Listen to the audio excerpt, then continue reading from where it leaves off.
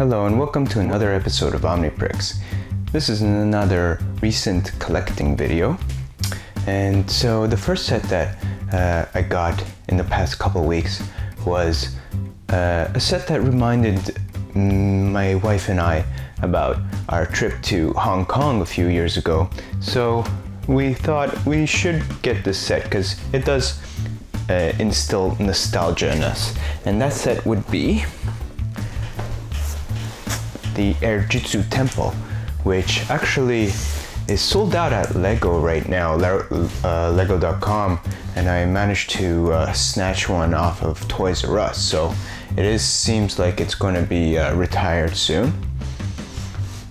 And also, speaking of retired soon, it was blogged on the Brick Fan, I think, website that a few sets at lego.com will be retiring soon, and that included the Simpson house. And so, you know what, I wasn't actually sure if I wanted this set or not, but I got it just in case I wanted it in the future, and if that would happen, then it would be way too expensive to buy it then. So I got it now, and I'll decide if I want it while I have it, and if I don't want it, I'll sell it.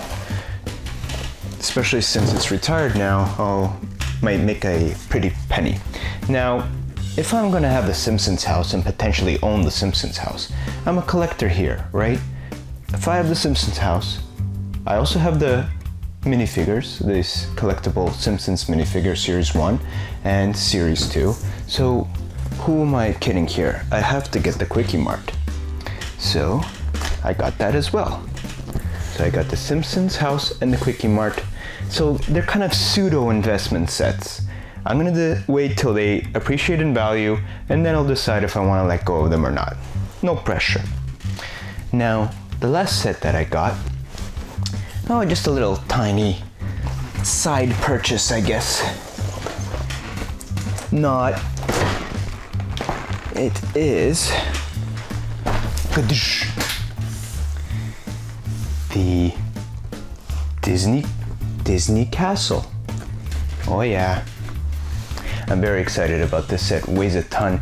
Nice, huge, beautiful box. Very glossy too. It's a much glossier finish than the Airjitsu Temple. Same with these two. They have like a glossy kind of finish with them. So I'm very happy about what I have here. And so that was my recent collecting video. Thanks for watching OmniBricks. Catch you next time.